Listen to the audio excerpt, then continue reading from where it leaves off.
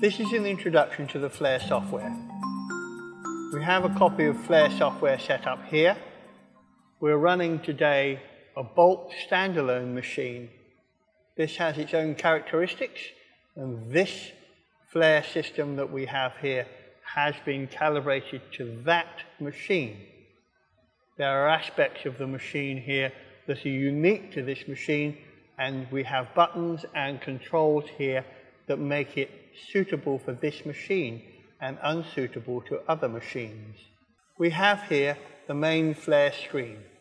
The main Flair screen shows the axes of motion of the machine as buttons.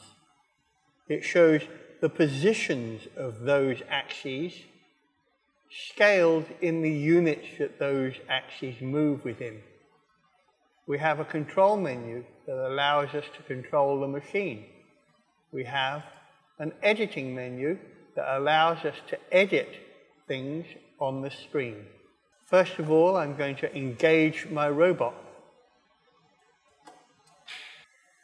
This button is showing that my robot is engaged.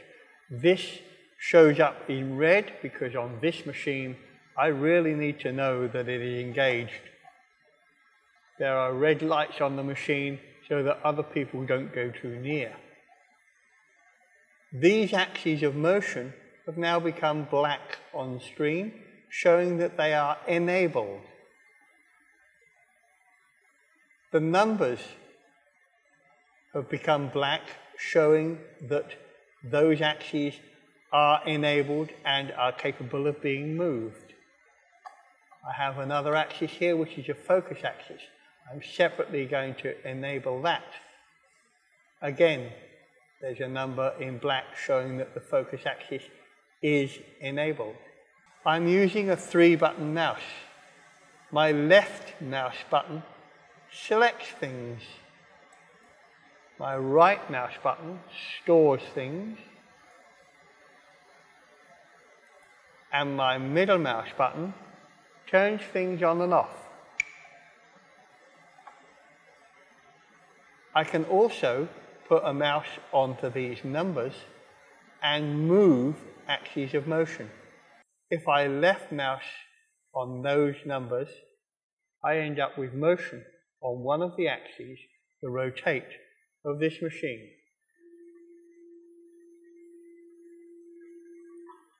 If I right mouse on that button, it goes the other way. If I left mouse on the lift, it lifts up. If I right mouse, it lifts down. If I left mouse on the arm, it lifts up. If I right mouse, it lifts down. All of these axes of motion are capable of being moved, and so I can move my machine to set positions and line up my camera to look at particular things. Let us say that that is my first position, and I wish to store that as a waypoint. Flair works using waypoints and curves, so this will be my first waypoint. So I'm going to go over to my position 1. I'm going to left click to select it, and I'm going to right click, which has stored that position complete. If I wish to, I can move individual axes and left click and right click store individually. I now have a complete row of positions that constitutes a waypoint. If I now move my machine to a new position,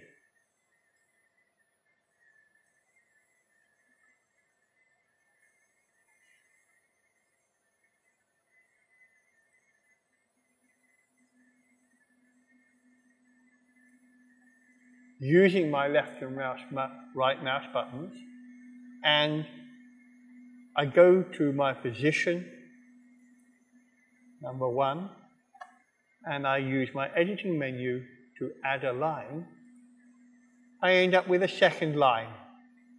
If I now left click, right click on that line, I have stored a second position.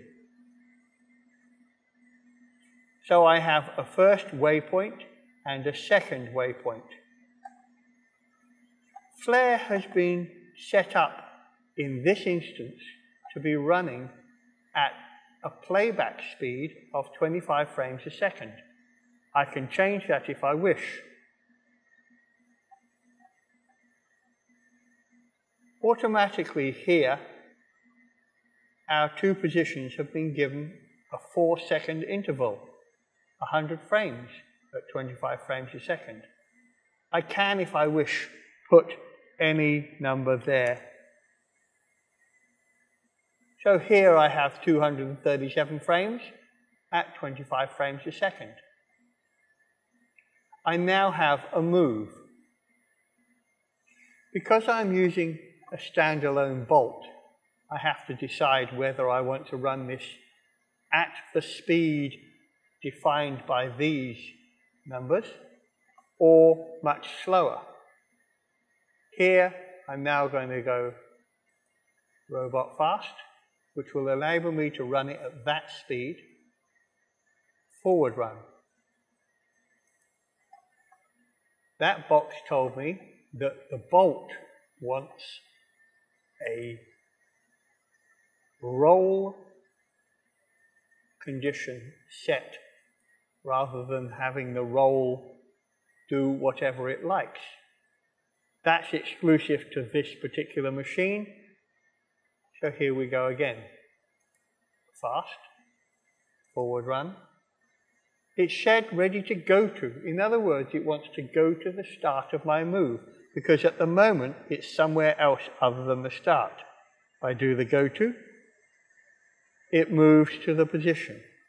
This is my start position. It's now ready to shoot at the speed defined by these two numbers.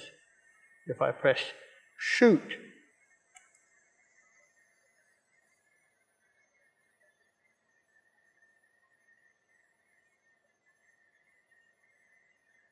the rig does the shoot. I'm now at the end position. So if I wish to, I can go robot fast, back run, shoot, and run the whole move backwards. Again, it's running at the speed defined by that number and that number. If I want to run it faster, I can put a smaller number in there.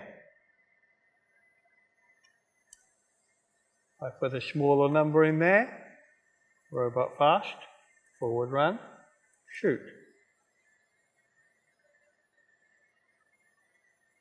It does it quicker. If I put a smaller number in there,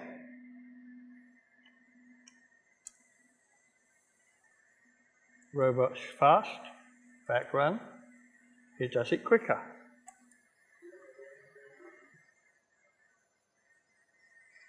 If I wish, I can not only change that number in order to define how fast the move is in frames, I can also change the frame rate. This is effectively the frames per second that the move would be played back at after recording. If I wish, I can make that a different number. So now I have a move that's 50 frames long and at a frame rate at 50 frames per second. This should run the move in 1 second. Robot fast, forward run, shoot, which it did. I can also run it backwards in 1 second. Shoot.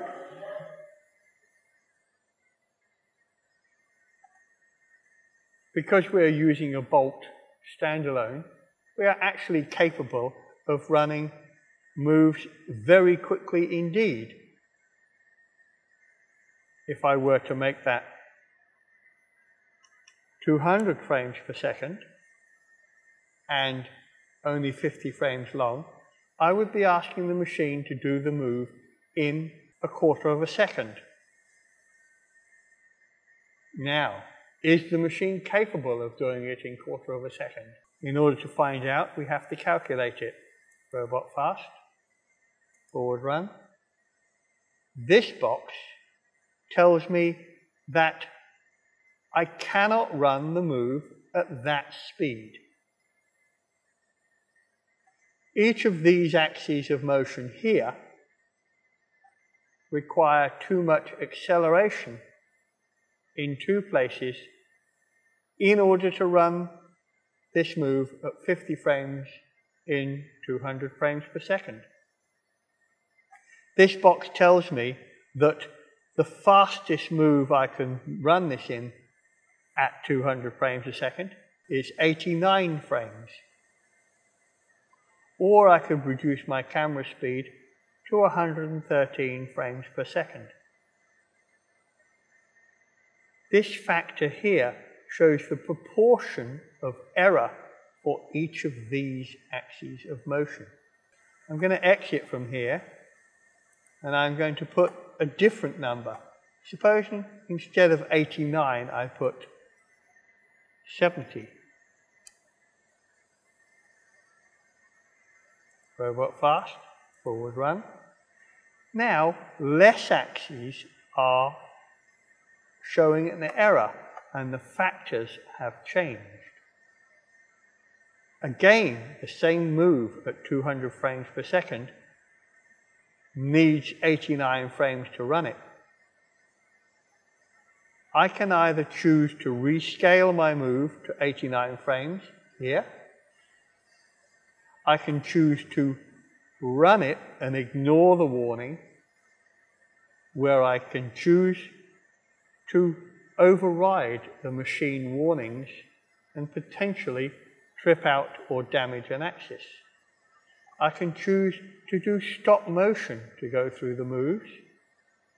I can choose to run the move at this frames per second. Or I can exit and choose something else. I'm going to rescale. Now I have 89 frames at 200 frames per second. Because I have taken time to do those calculations, the machine has defaulted to a slow condition. I don't want to shoot it slow. I'm going to press stop. I'm going to go robot fast. I'm going to click forward run and shoot it at the fastest it thinks it can run.